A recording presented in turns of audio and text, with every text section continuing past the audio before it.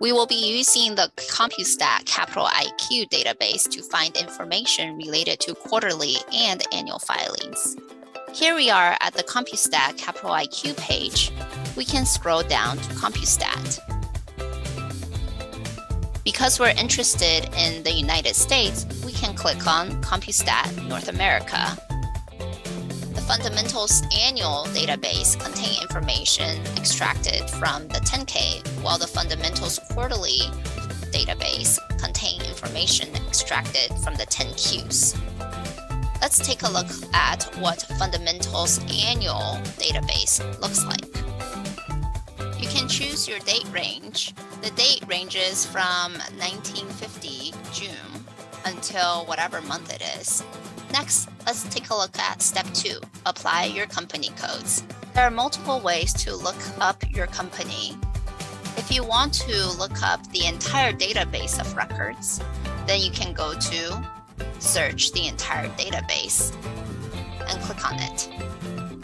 Alternatively, if you know that there are only certain companies that you care about and there are not too many, you can enter them individually. Imagine I'm only interested in 2 firms, Tesla and Twitter. I can enter in their ticker here. If I don't know the ticker code of a company, I can go to Code Lookup. I can type in a search term. So for example, I'm interested in the firm Tesla, and it'll search for me. I'm interested in Tesla Inc., so I can add the attribute code to query since it gives me the ticker symbol over here. Next, we can look at variables that we're interested in step 3. There are 974 data items that's been collected inside Compustat Fundamentals Annual.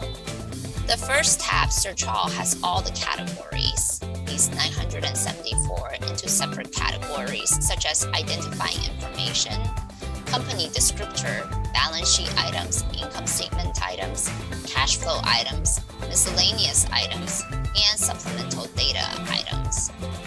There are 2 ways to find a data item. First is you can search for it.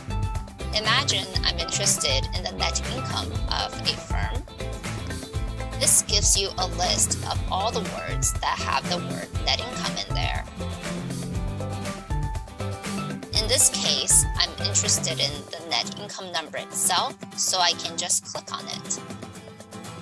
If I don't want to select it, then I can uncheck, and it'll come right back. If I'm not sure which of the net income numbers I'm interested in, I can always press the little question mark button. The question mark will lead to a pop-up window which gives greater explanation and detail regarding each of the individual data item. The second methodology is to look at each of the individual tabs.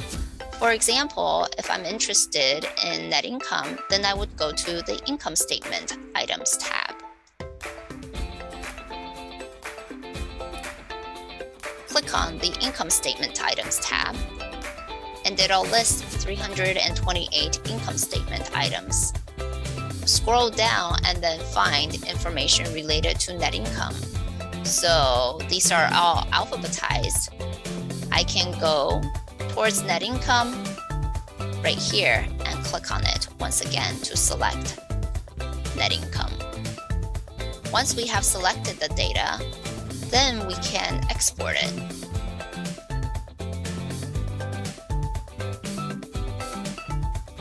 This brings us to step 4. Click on the Excel spreadsheet. Then I will click on Submit Form. Once I click on Submit Form, a new query has been established. Then I can click on the query number, click on the Excel file, and then export the data. If you're interested in quarterly data, then you can go to Fundamentals Quarterly. The steps for Fundamentals Quarterly and Fundamentals Annual are very similar. Step 1, choose your date range. Step 2, apply your company codes. Then you can choose your variable types in step 3. And finally, you can select the query output in step 4. Now you know how to use the Wharton Research Data Services Fundamentals Annual and Fundamentals Quarterly databases.